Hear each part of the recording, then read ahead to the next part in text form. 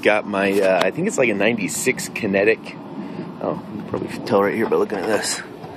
96, yes, Kinetic Moped, 50 cc's, made in India. I actually picked this up and it wasn't running. I was able to do some work on it, get it running, but it still has some issues. This little thing that holds the wiring in place needs to be screwed back in. It's just missing a bolt or a screw.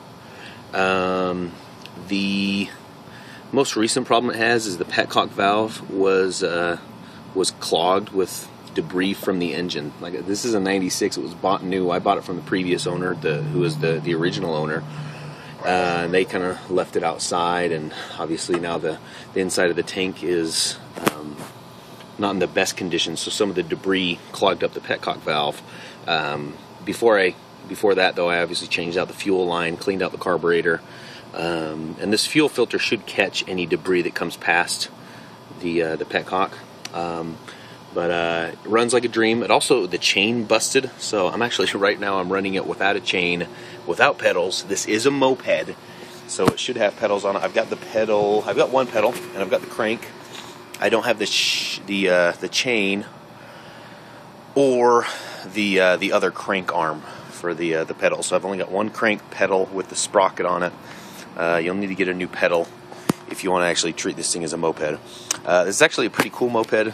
It's got, you know, a keyed ignition system. It does have a headlight and blinkers.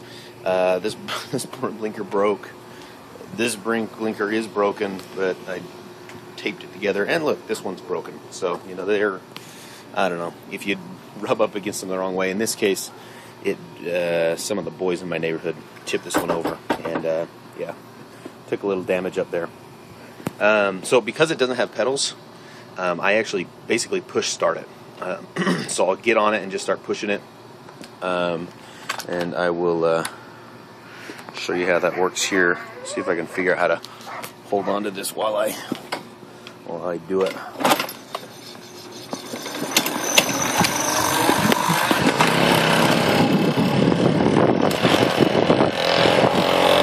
That's how we started. It runs pretty well. I think it could probably run a little bit quicker. Sometimes it's sluggish off the line, and I think it's sluggish just because the petcock valve may have been clogged, or maybe the carburetor might need to be cleaned out a little bit better. But all in all, it's a good ride.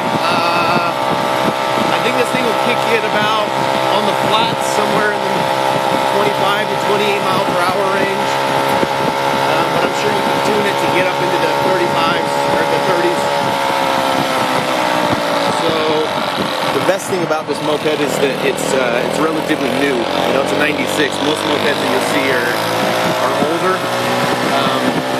So it does have some of the newer stuff on it. You know, blinkers, a key. It does lock. It does have these awesome mirrors.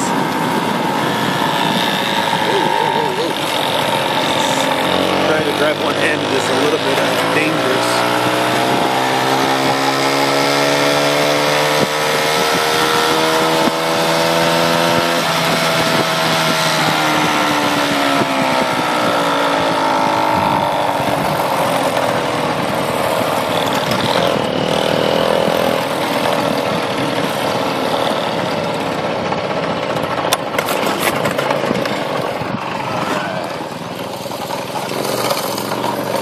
Anyway, it runs really clean, idles well.